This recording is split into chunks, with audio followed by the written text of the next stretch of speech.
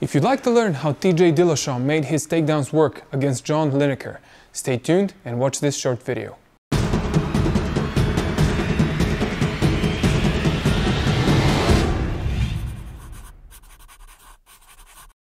Hi, my name is Lajhner from MMAcoach.net, and today we're going to deconstruct TJ Dillashaw's takedowns against John Lineker.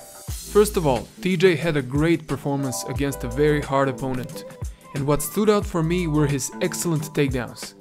He had 6 takedown attempts and was able to finish 5 of them. Lineker was able to stop only 1. So how did TJ manage to hit them over and over? First, let's take a look at them.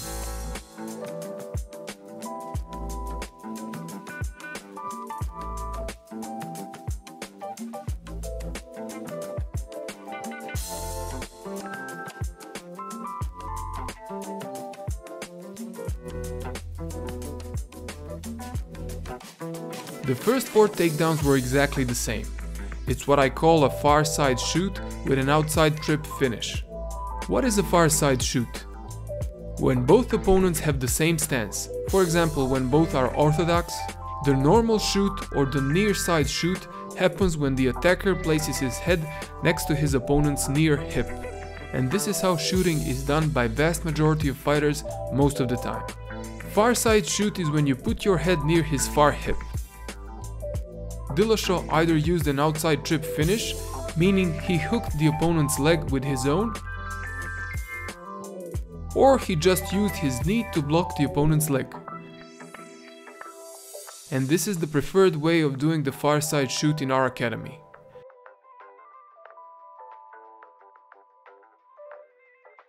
Both are fine and TJ Dillashaw executed them brilliantly. The setup for the first takedown was peculiar.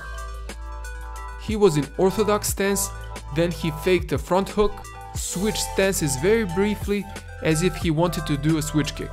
Instead, he changed direction, stepped diagonally, and then stepped diagonally again to finish the takedown. Very, very nice. Let's look at that again.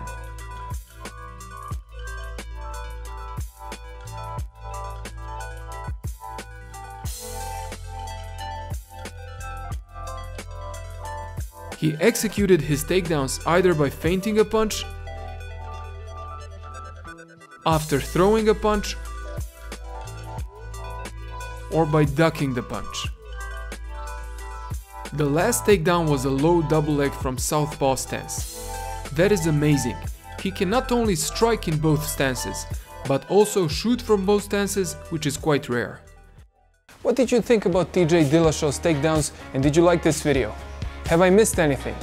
Let me know in the comments below. If you like this video, like it, share it and subscribe to our channel. Check out my MMA instructionals in the links below and above. You can also subscribe to my free MMA course. I will see you again in another video very soon.